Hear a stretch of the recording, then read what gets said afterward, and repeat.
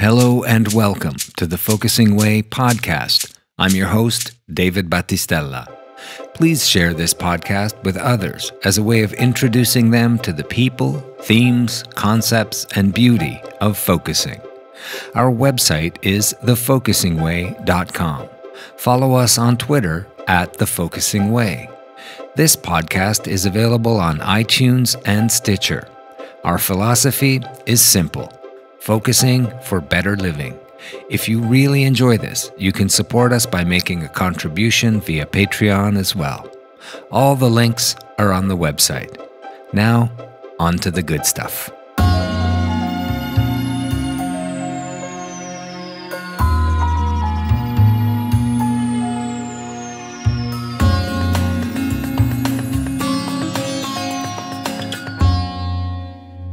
Practical tools are important. The hammer, the wheel, the chisel, the saw.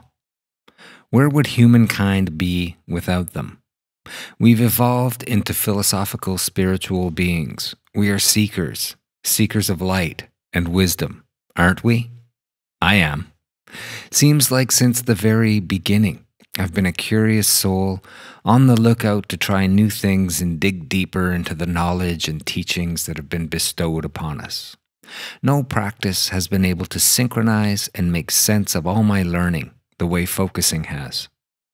All the threads of people, time, information, and all the connections to the soul, the mind, the body, and life seem to meet in a place or state I am in when I am focusing.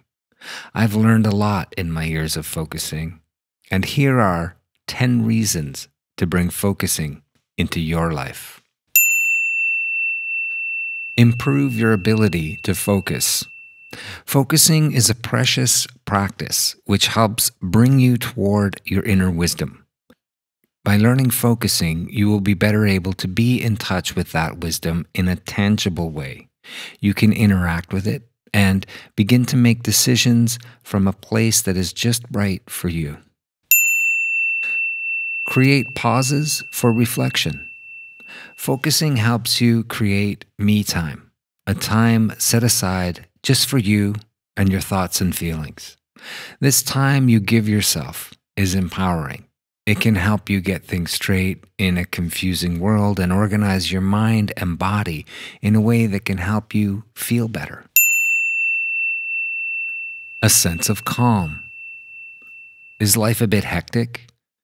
Is it already hectic and you want to find practical tools you can use on your own or with a partner to create a sense of calm and ease that you inherently know, but maybe lately it's eluded you? Focusing can help you create a sense of peace and calm again by getting you back to the you that you already know. Become a better listener. By listening on the inside to the wealth of information and knowledge that lies within you, comes from you, and is available exclusively to you, you can cultivate inner listening. The more you practice, the better you become. One side effect of inner listening is outer listening. You begin to hear and sense people in an empathic and caring way. You become present to listening, and you improve relationships in all facets of your life. Connect with ancient wisdom. Know thyself. The Greek aphorism are two short words that have been with us for centuries. Or maybe you can better relate to the Latin phrase, nosce te ipsum, which translates more directly to the phrase, be thyself. Don't you want to find a way to better know and be present to yourself? You can do this through focusing just by inviting that sense of self into your present awareness and learn from it. The Greek philosopher Socrates taught us that the unexamined life is not worth living. Focusing can help start you on this journey. Improve awareness. After trying some focusing, you'll find that you become more aware. You become more awake to yourself and others. The process lends itself to deep listening, and this translates into your waking life. If you are looking for a way to improve your awareness, even if you might already consider yourself a master, focusing can bring you that much closer to open up the corners of awareness you may not have considered. Energy. One of my favorite focusing sayings is, slowing down is the fastest way there. Well, it turns out this can be taken back to Latin as well.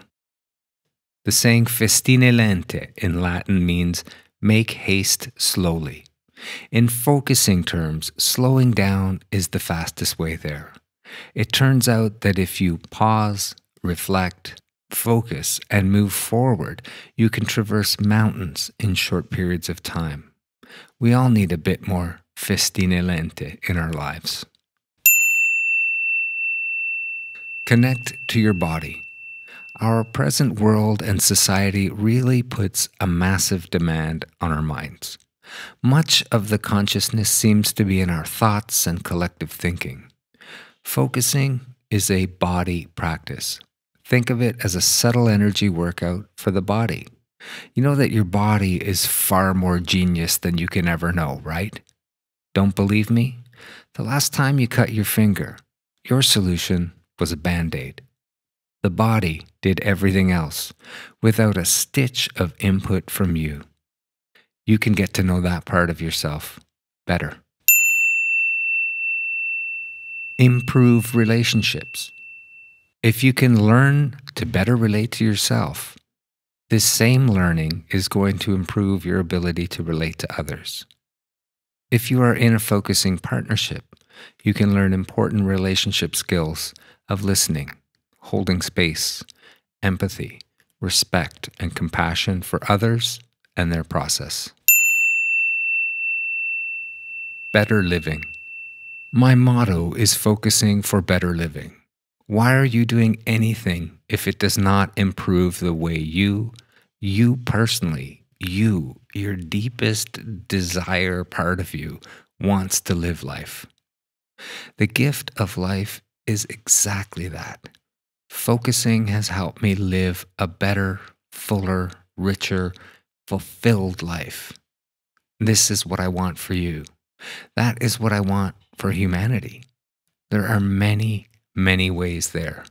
Focusing is one practice that can help you harness everything you've learned and demands no dogmatic practice, rites, or rituals, just a few simple, non-judgmental tools that anyone can learn to help you feel better.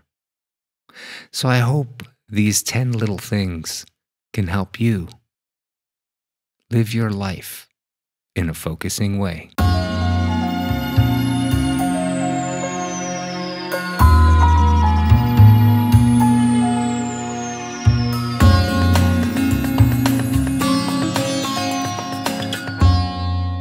You've been listening to the Focusing Way podcast. Our podcast is available on iTunes and Stitcher. For links and to subscribe, visit our website at thefocusingway.com. Follow us on Twitter at thefocusingway. Please share this podcast with others as a way of introducing them to the people, themes, concepts, and beauty of focusing. If you really enjoy this and want to support us, you can support us using Patreon as well. Until next time, I'm your host, David Battistella.